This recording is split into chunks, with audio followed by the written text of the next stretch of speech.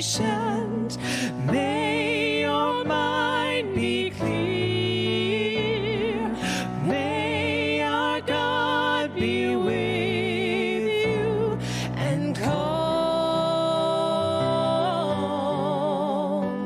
your fear.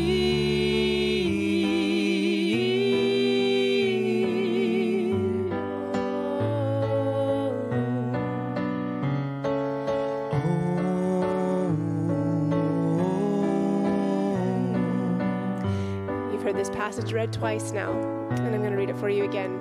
Ephesians chapter 3, verses 14. For this reason I kneel before the Father, from whom every family in heaven and on earth derives its name. I pray that out of his glorious riches he may strengthen you with power through the Spirit in your inner being, so that Christ may dwell in your hearts through faith. And I pray that you, being rooted and established in love, may have power, together with all the Lord's people, the Lord's holy people, to grasp how wide and long and high and deep is the love of Christ, and to know that this love surpasses knowledge, that you may be filled to the measure of all the fullness of God. Now to him who is able to do immeasurably more than all we ask or imagine, according to his power that is at work within us, to him be glory in the church and in Christ Jesus through all generations, forever and ever. Amen.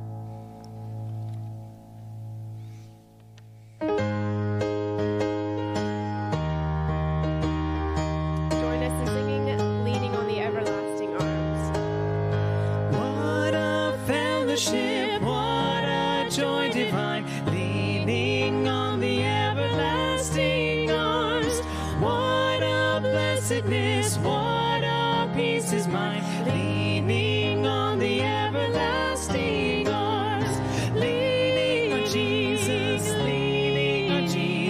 safe and secure from all alarms, leaning on Jesus,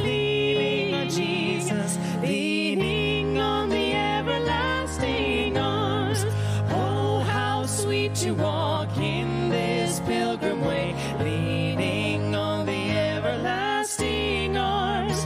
Oh, how bright the path grows from day to day, leaning on the everlasting arms, leaning on Jesus, safe and secure from all alarms, leaning on Jesus, leaning on the everlasting arms. What have I to dread? What have I to fear? Leaning on the everlasting arms. I have blessed peace with my Lord so near, leaning on the everlasting arms, leaning on